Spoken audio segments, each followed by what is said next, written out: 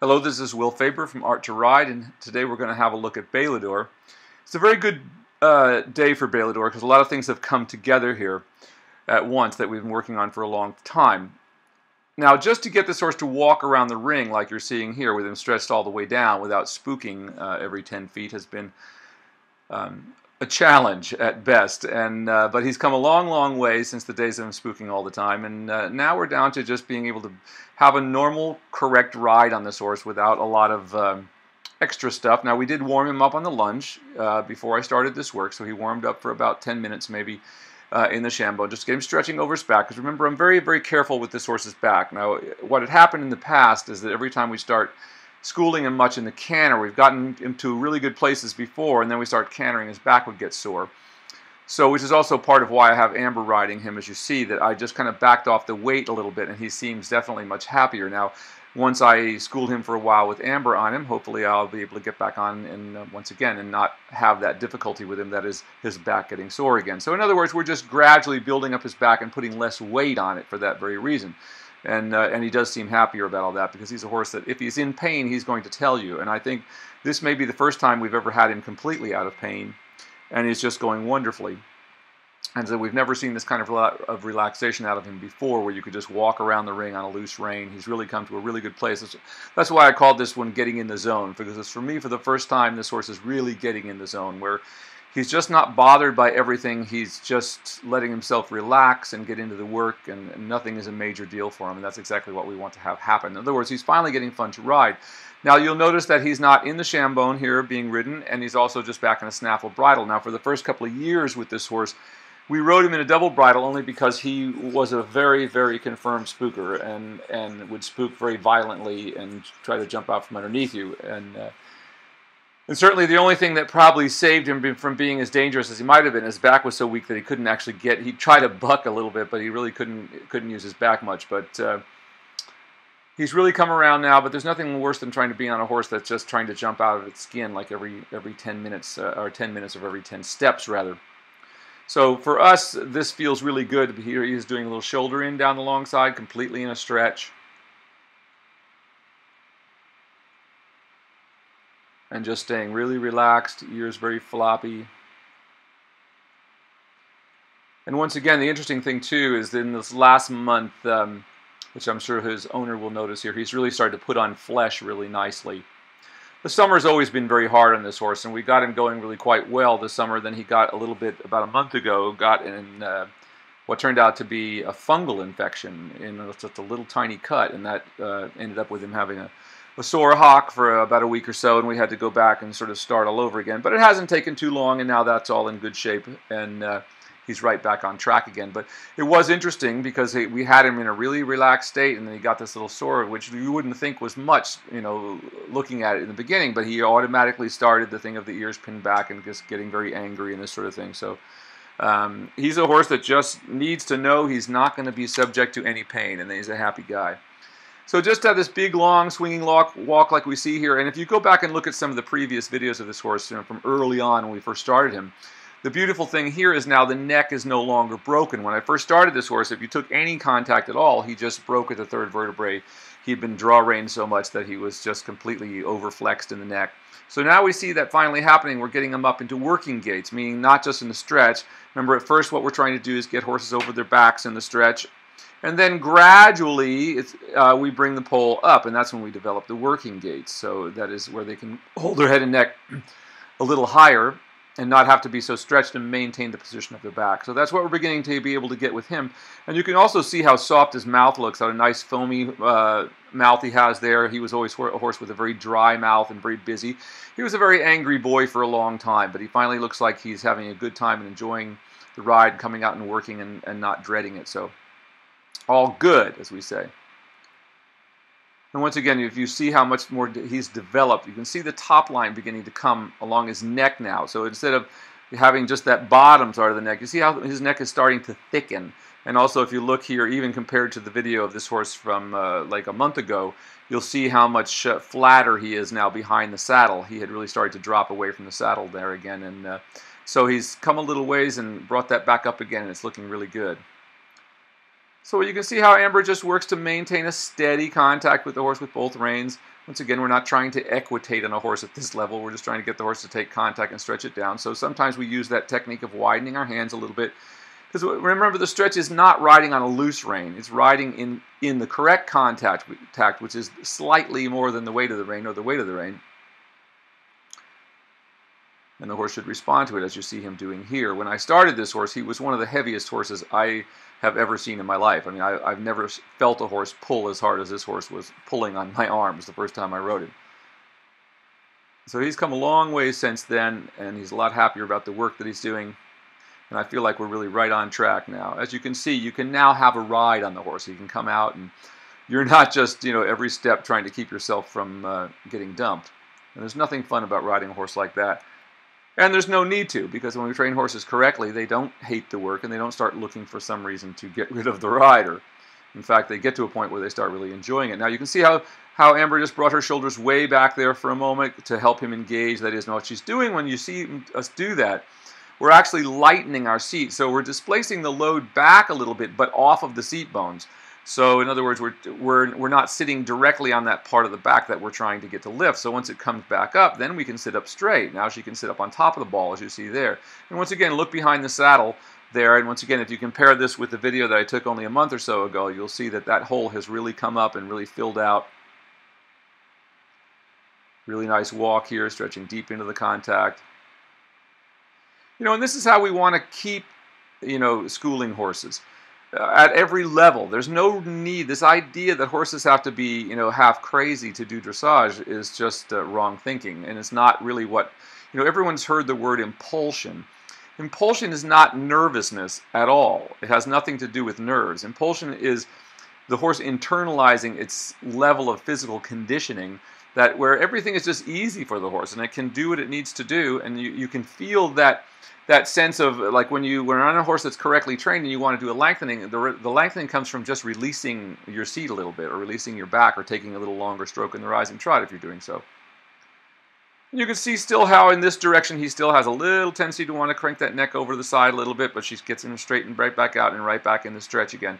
He's been always difficult, this horse, when you start to move him away. So once again, when we have real impulsion, you see how she can get to the point here with him when he just stretches and he just stays there and moves along without a lot of intervening. That's what real impulsion is. And so you turn it on and it keeps internalizing itself.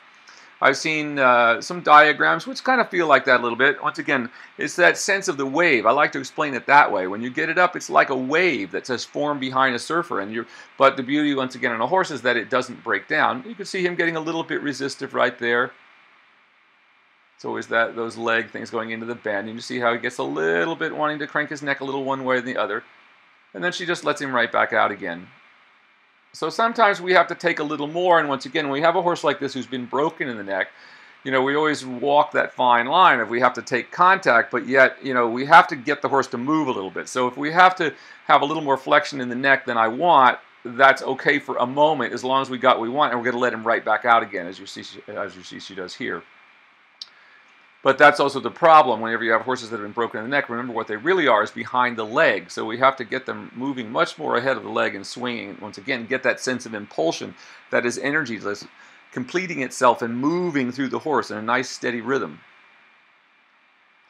So all good in the walk there for him, just to be able to walk for 10 minutes like that and just stretch out and not look at anything in the ring. There's people going by, this sort of thing, and go right into a stretch like this. And we can look and see how much this has slowed down and how deep the trot is. Look how deep the flexion is in his hocks. Once again, so this horse has nothing wrong with his hocks. His problems were always in his back. And when his back is in the correct position, you see how easily he can flex the hocks. But once again, the big takeaway here for him today is just how even and steady that is. You can see him starting to lift off the ground. And that's the thing to remember, what real collection is. Well, real collection is the horse lowering its hind legs and having so much thrust that it actually pushes it thrusts the forehand up into the air, which is very different from phony collection, which is a horse bringing its knees up high. So again, and essentially, remember those horses they were first copying. When people started seeing dressage, a lot of the older breeds, like the Lippersonners and Lusitanos and Andalusians and things like that people use for dressage, had a much higher knee set. They had a much more natural knee set. So, you know, if you try to copy that with a horse like this, who's built more like a thoroughbred, as most modern sport horses are, they're kind of a combination of those older horses and the racing horses that we've had. But look how nicely he's bouncing off the ground here. You can see, and once again, notice how it makes no difference, you know, where the head and neck is, in the sense that, once again, a horse can be off its forehand with its head all the way down, as you see this horse is. If I pulled this horse head up and hollowed it, I guarantee you he would be much more on the forehand than he is here. But you can see how the forehand is being lifted now by the hindquarters. Look how even and level he continues to come through behind. And once again, look at the floppy ears and the eyes, and how easy he just goes down the long side. Even a couple of months ago, this was impossible with this horse. But now he's getting to the point where we can school him. He's done enough work. We have, you know, in other words, the work has become habitual. He's learned the job. This is what I have to do, you know, and we always keep the job within the realm of what the horse can do.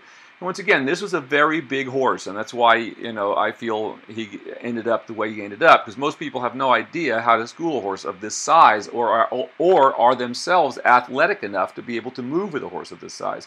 So you have to be very athletic, or otherwise what you'll end up doing, especially if the horse is hollow, you'll end up just holding it back all the time. Now, interestingly enough, it'll be much easier to ride once he gets like this. Now, once again, look how beautiful that is. He's on the weight of the rein. Hasn't even flicked an ear there.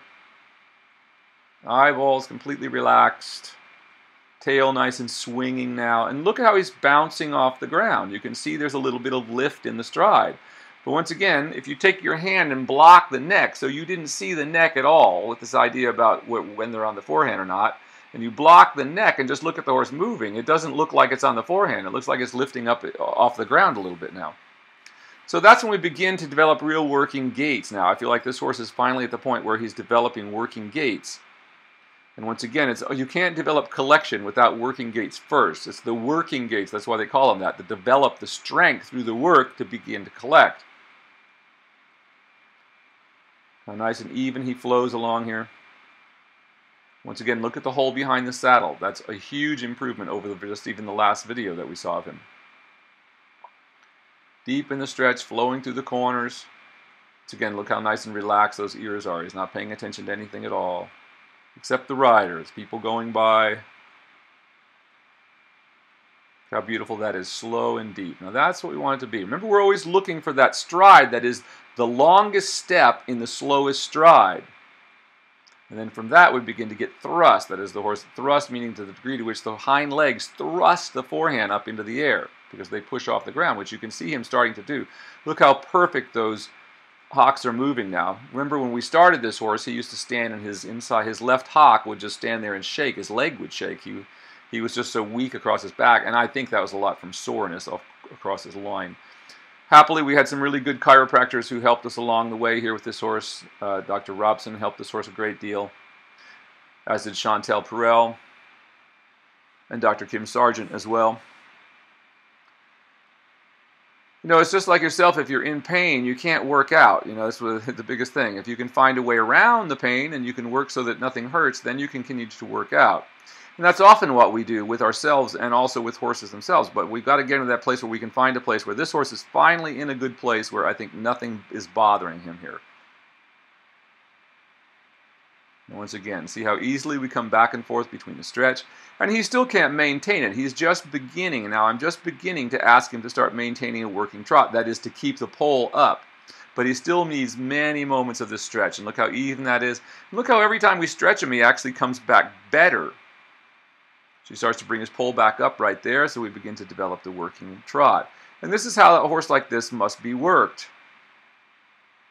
Really nice and even there, and a good working trot. Now notice he brought his pole up, and it didn't really overly affect the back. That is, the back legs continue to swing under like that. Look how completely steady he is on the bridle right there, top of the neck. This is a horse with a great deal of potential, but as I said, due to his size, he had just been crammed into a very small, short frame. Look how beautiful that is, literally floating over the ground right there. No resistance. Stretching all the way back down. Now we have a horse that someone can start to do something with and have a good time. That's what we're always looking for. Remember, riding should be fun above all else. And I'm always amazed when I see how many people today don't really seem like they're enjoying it very much, and nor do their horses. So I wonder, why do they do it? Because it doesn't have to be that way. As you see, even a horse like this can learn to work very quietly. Now right there is his working trot. See how she was able to bring his pole up and the trot did not change whatsoever.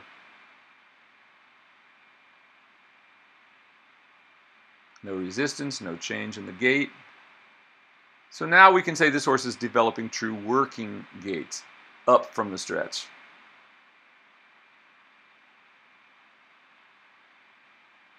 And we ask him to hold it for a while, then we let him right back down in the stretch again. Really nice lateral movement there, moving really nicely away from the right leg. Notice when she put her ears on, he didn't pin his legs back. This was a horse when we started him. If you put your legs on the horse, especially if you put your left leg on him, he would basically go crazy. But he's now accepting the contact with the legs, beautifully into the stretch. And once again, look how moist the mouth is. Just a nice foamy mouth in a snaffle bridle. So we could say at this point, I feel like this horse has a good foundation. But we have to keep doing the same things and then build on that foundation.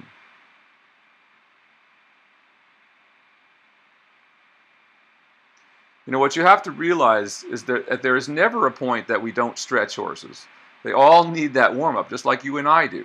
You know, if you start working out a lot without stretching, I guarantee you, you'll either become very, very stiff or you'll hurt yourself. Well, horses are the same way. If they don't stretch, if they don't use their muscles correctly, they're going to hurt themselves. So once again, you have to think of what we do as kind of, it's very similar to Pilates. It's just the Pilates for a four-legged creature rather than a two. But the same principles apply of engaging the core. Look how engaged this horse is to his core. And by virtue of it, look how the hole behind the saddle is no longer there and how even his stride has been.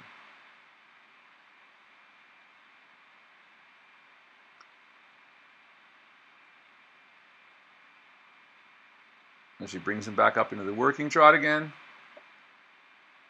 Right there, no big change to the stride. He's able to maintain it quite nicely on the weight of the rein.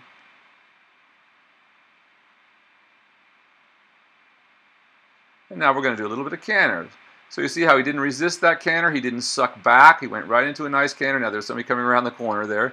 And he kind of looked a little bit, but that was no big deal for him. Came right back into it very nicely. Look how uphill the canter looks here and how slow and how light it is on the weight of the rein. Very, very nice. And back to the trot. So we don't expect him to hold that for a really long time.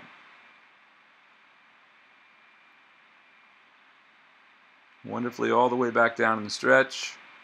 How easy that was from the canter.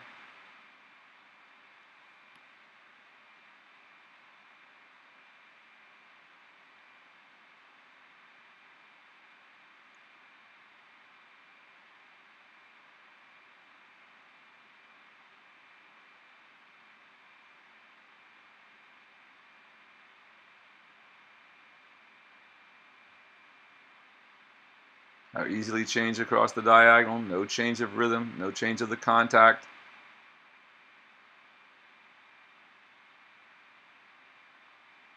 And now she'll let him back down in the stretch. So once again, we don't expect him to hold that maximum trot for very long. Any more than you would go to the gym and lift the highest weight that you could do endlessly. You can't. This horse is the same way. It has to warm up. It has to work gradually up to its highest level of physical effort, and then it has to warm back down, just like a person. It's as simple as that. But of course, with that, you have to be sure you're working this right set of muscles. Now look how beautifully he's moving there. Stays up in the working trot and into a very nice canter on the left lead. Now this was the left lead that was very, very difficult. But he didn't throw his head, he didn't suck back, kept the neck out long, has a lovely uphill canter just like that. Look how relaxed he stayed throughout that canter. And back into the stretch.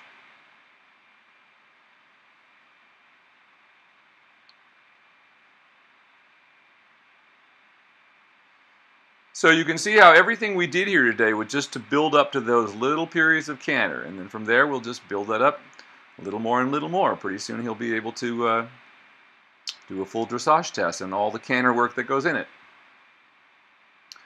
When we get him strong enough, I've done flying changes and things like that with this horse, but once again, he was so agitated that every time he tried to do anything like that, he would just he would stiffen his back so much that it really was impossible and really just made his back sore, so there really was no point in doing it. But now he'll be able to start doing all of these kinds of things. And once again, look how evenly he's swinging. Look how light in the bridle, how completely relaxed.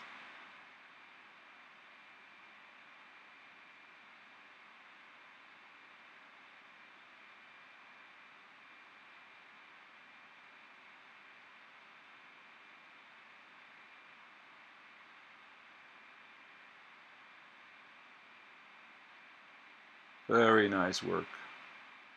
Now we're going to even do a little sitting trot here. So you can see he's able to stay up. She's able to stay in the sitting trot. Wants to hollow a little bit right there, so we quickly come back to this trot. So not only are we going to gradually build up the work in the canter, we're also going to build up now the sitting trot, because he finally has enough back that we can do that a little bit. But look how we go right back into the stretch after that, because we don't want to take any chances. It's always better with horses to err on the side of caution when it comes to how much we do. And just remember that, you know, when you ride a horse that's not over the back, you have no shock absorbers on the horse, so everything is going to be very difficult on it. That's why, you know, for instance, we don't canter a horse that can't work over its back. We don't even go into a trot till the horse is working over its back in the walk. And then when you do it that way, you end up with a lot less veterinary bills. In other words, just do everything slowly and gradually. The biggest problem with everybody today is they're just all in a big hurry. That's the problem of the modern world, right? What riding ought to do for all of us is show us that there is another kind of world. Now look how beautifully she's able to sit to the trot here.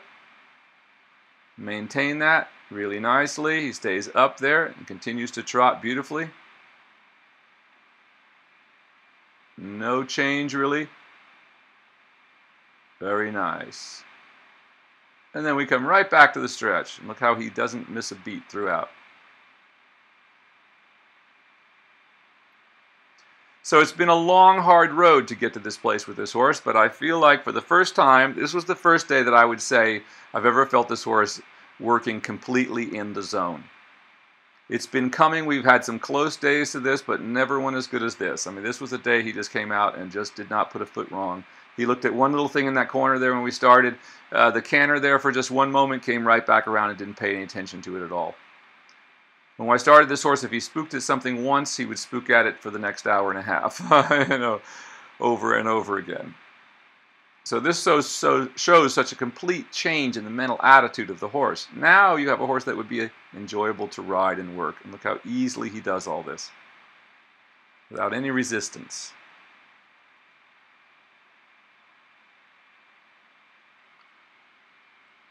So once again, look how lovely he's lifting up in front, beginning to develop self-carriage, how light the reins are. Exactly what we're looking for him to do. You can even see that nice little bounce as he goes down the long side. Look how much that soft flexion in the hocks. That's what we're looking for, not tense. When we see horses that have been forced against the rein, they always have this kind of jerky tension. Instead of like we see here, it looks round, it looks easy and soft. When you see horses do these extreme extensions and things that are really hollow out behind, you see them throw that. It always has this kind of accentuated thing that people think is cadence, but that isn't really cadence. That's just a horse bracing against the ground with its front legs. So it should always look like this, right up through the levels. It should always continue to maintain this soft lightness.